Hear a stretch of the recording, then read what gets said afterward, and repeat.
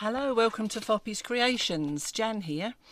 If you've not been here before, I aim to make things from recycled materials and basically anything that I can find that I think I can save from landfill, that I can create into something.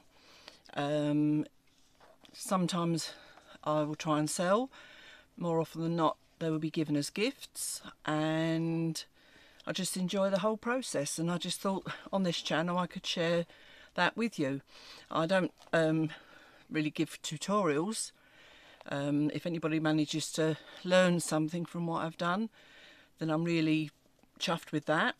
But otherwise it's just I make, I show you, and then you, more often than not, thankfully, I'm inspiring people to get back into creating things, and that really pleases me. But so for this video, I just wanted to start the year off by doing a bit of a show and tell. And also, I'd like to show some of your creations at some point. In the past 6 months, which is as long as I've been going on YouTube, I've received some photos from people of things they've created, but not quite enough to make a video yet. When I was going through the photos to make this video of my own things I've made, apart from the fact quite a lot of these I've forgotten I'd even done, so it's been quite interesting and quite put a smile on my face. You forget what you've made sometimes, and I found some paintings without a name to them. Now, ridiculous is that? So if you sent me some paintings, and they're lovely paintings, can the lovely viewer that sent me those, please tell me their name. I know one is of a Chinese lady, Oriental picture, so is that you? If that rings a bell. And I think another one is a painting of a crane, or pelican or something, I forget now. And yeah, I just need to know your name so I can put your name to it before I can actually put it on a video. But as I say, please send me pictures of your creations that I could share with everybody, things that you're proud of.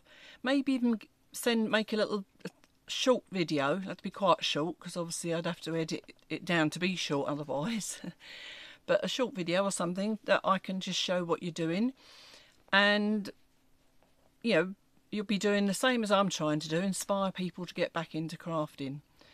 And if I can inspire people to recycle as well, because this is the important thing, I think, especially to me, I think it's important. I think about my grandchildren and my children and their future, and how things are just getting messy, aren't they? There's too much stuff in landfill. So if I can salvage it and if I can make things with it, I try to. And if you've been on my craft room tour with me, you'll see there's quite a lot of stuff here.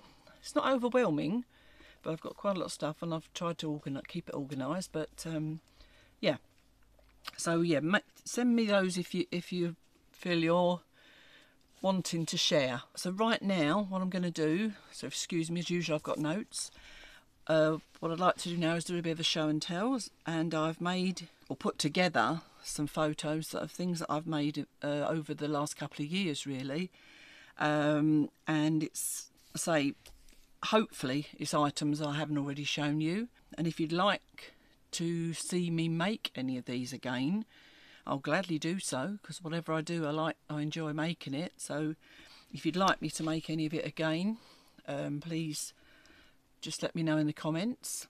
There's a few items in there that I've made via patterns or books that I've bought, so they've obviously been designed originally by someone else, and I will tell you that as we go through the photos. We'll go through and I'll describe as much as I can for the time the photo's on the screen, and tell you where I got it from, and as much as as I can let you know about it. Okay, waffling a bit now, aren't I? Okay, well, hopefully you enjoy it, and let's get on with it. Okay, this is the first picture. This is of a little tote bag I made for one of my granddaughters last Christmas, made in a child size. And this is another one from this for the younger granddaughter of the same family. So I did her a little key ring on there as well, as you can see. Really sweet, that one. I made my twin grandchildren one as well. This is from my eldest granddaughter. As you can see, I put a doily in the middle and added some black beads and made this one out of corduroy and made the fringe out of corduroy as well. This one was made out of, I think it was denim, a black denim, and again a doily, and added some beads and to have some red beaded trim. So I put that one on as well. Both those last two are quite retro looking. These little bags where I used the same pattern as a bag I made for myself, and they both, there's three of them, you'll see, they've all got the similar flowers on the front. So this is for the three same, they're all sisters, and you can tell by these, as I say, I've just used different fabrics but the same pattern. I put piping around the outside, adjustable straps on them as well, and they were really pleased with those ones as well. You can see the piping more on that one. So they're not great. Well, my granddaughters think they are, obviously, but I was really pleased with them. The first ones I'd made for them. This is one I made ages ago, actually. It was just a trial run, really, just to see what fabrics I could put together. As you can see, I used a jean pocket for the front and then different fabric for the sides, and then plaited some denim for the handles. This was one of three I made. There's a book cushion, obviously a pocket at the front they can put their book in, and I put their name on them. That one's got Gracie Ray on it. This is a phone and tablet holder that I made for my grandsons to put their tablets on and rest them on. They're quite a good make, actually. As you can see, I've used a lot of scraps to make that one. This one my daughter asked me to make, and it was 2 quilts I made for each of the twins, made from all of their baby clothes. It took me a long time to make it, but I managed to get them both made one, and my daughter was quite emotional when she opened them, and I'm really pleased with them. I managed, as you can see, I've managed to get bits off t-shirts and things and add them on as extras. This was a herringbone quilt I made. First time I'd done it, it took me a long time. Then I got the size wrong, as you can see. It's far too wide for the bed. It's come off the bed since, and I haven't got round to changing it, but I quite enjoyed it and I was really pleased with the effect afterwards.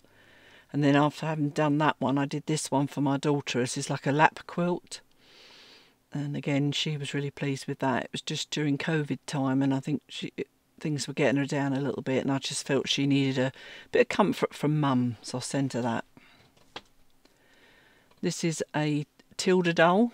If you saw my angels I made from much the same pattern, and I just added my own dresses and things. I gave this to one of my younger granddaughters. In the next picture you'll see I made like a little kiss, as in like a kiss when you put it on a card. So she had a kiss from me in her pocket. These are more Tilda dolls. They're like garden fairies, they're supposed to be, but you can see they've got chickens in the pocket. The other one's got a chicken under her arm. They're quite fun to make as well. These are more Tilda fairies. Funny, they're all quirky little things, but they're really good fun. And when the girls received these, they were thrilled with them.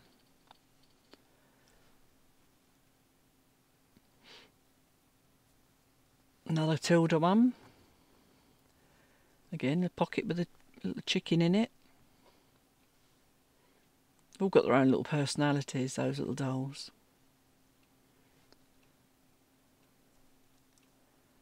This is actually one of the first ones I made a long time ago, and yeah, so I just made another one. Give them different colour trousers and things on with this one. I think that went to one of the grandchildren as well, as a present. This one, I couldn't decide if it was a rabbit or a dog, to be honest, but I think the fact that you made a carrot to go with it must mean it's a rabbit, mustn't it? It's quite sweet. Again, all made from scraps. This is my skirt bag, as most of you hopefully have seen the video where I just literally turned a skirt into a bag, and I do love that bag. I ended up giving it as a present to a friend who'd done some things for me. This is my very first, one of the very first lessons, or not lessons, but things that I showed how I make the bottle bags, and a few viewers actually got inspired by that and made lots of them. This is one of my most recent ones, is my baguette bag. It's not the best photo, but it shows what it is more or less, and I've done another one, or I'm in the process of making another one with the wording of baguette on it. This is very recent make. I made 2 of these for Sharon for her birthday, and she didn't get them until New Year's Eve because she'd been in the UK for Christmas. So as you can see, she's quite pleased with those. Piping round the edge again. These are ones I made a while back, just some cushions on my own bed, and I just obviously appliqued a few hearts on them just to add to it. And this is, it's not a very good photo, but it's another one you've seen me make on video, but one I really love the fabric on that one.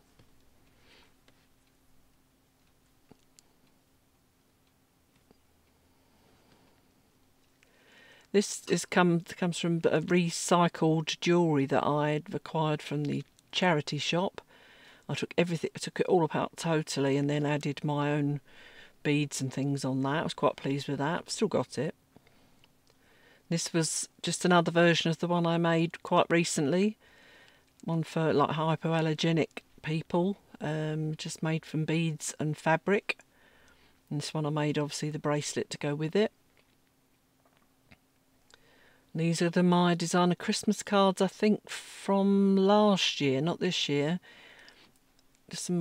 I've got some ideas off of Pinterest, but these were just ideas. It took quite a while to make, as you imagine, threading all those little beads. On this one, it's getting the knack of punching the holes in the card and not making the hole too big. But yeah, quite quirky. Another use of recycling beads that I've got in my stash. This was same year, and first time I'd had a go at quilling. I mean, they're not, not it's spectacular, but they came out really well. I was quite pleased, and really pleased that the quilling stuck. This one just says Merry Christmas or Merry Xmas. Again, more beads.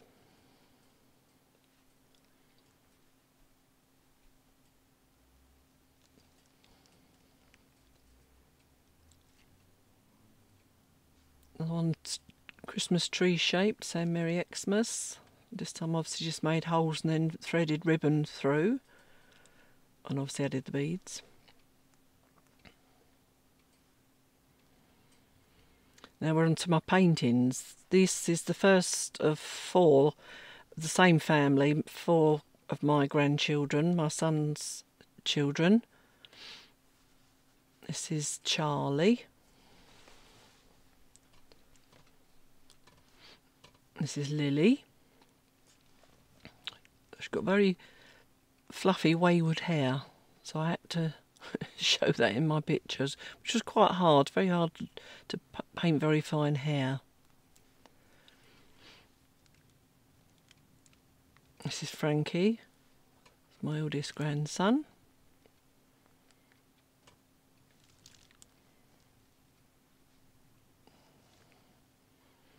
It's the first portraits I've done of them. I've still got more. This is Alfie, the cheeky little thing. I've got 11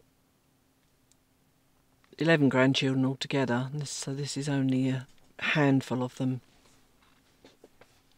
This is my eldest granddaughter. It's not the greatest of pictures of this painting. I don't know what happened to my other pictures, but you can see there what I've done.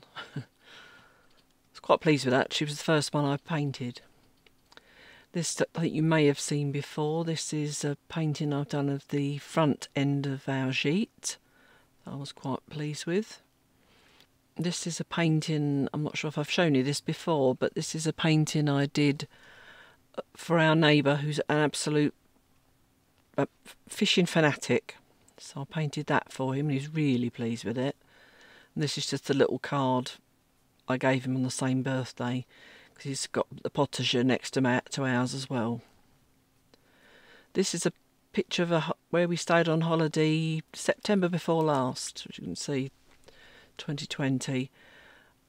I took my painting stuff with me and I painted the front of it, and I gave that to them before we left. So I was quite pleased with that one as well. Now this isn't mine, this is Duncan's. Another present for Sharon for her birthday. He decided he wanted to paint her a picture instead of a New York skyline. So he was really chuffed with it, and as you can see, so was Sharon.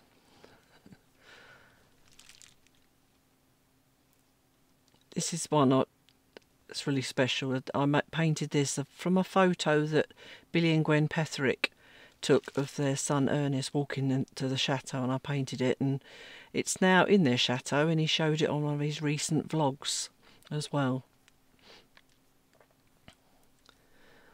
This is the painting I painted for Sharon for a Christmas present.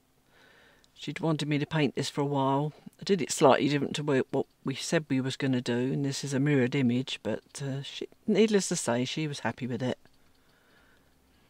This one I just thought I'd throw in. This is, I've got a friend who's got a pottery studio, and we often go there to paint pottery, and that's what I made a sign for our garden gate.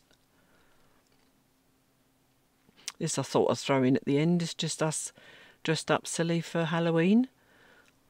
Thanks very much for watching. So if you want to see anything made again, please do put a comment in the bottom. Okay, thanks for watching. Bye.